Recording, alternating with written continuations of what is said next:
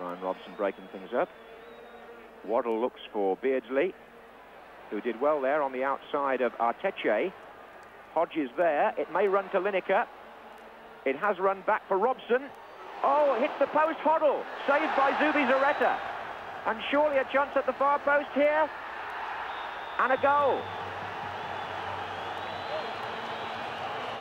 The ball comes back off the post. Glenn Hoddle now has a chance. He hits Zubizarreta. The ball goes back again to Hoddle.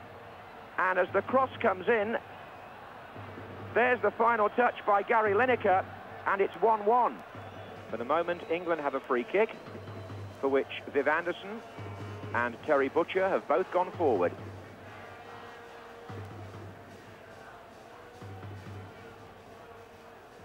Anderson is there, Lineker's there again! 2-1 to England, and they can't contain him. The Spaniards can't stop this man in their first division, and they can't stop him tonight in the international arena either. Hoddle curled the free kick in. Viv Anderson jumped first.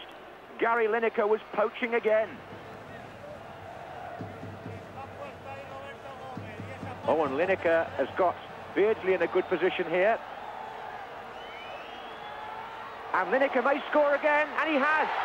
He's got his hat-trick. Well, that is a quite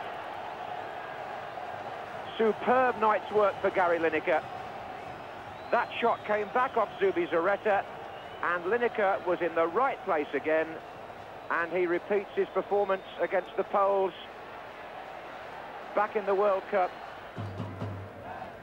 We've been playing now for 12 minutes in the second half here in the Bernabéu Stadium, and England still look dangerous with Beardsley. And there's Lineker again.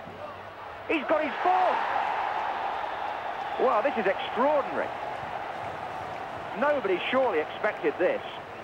Gary Lineker has scored all four, doing for England here better than he's ever done before. That was, again, a very smart finish. Zubizarreta might have been a little bit disappointed, but what a good piece of play again by England. The ball was moved about skillfully.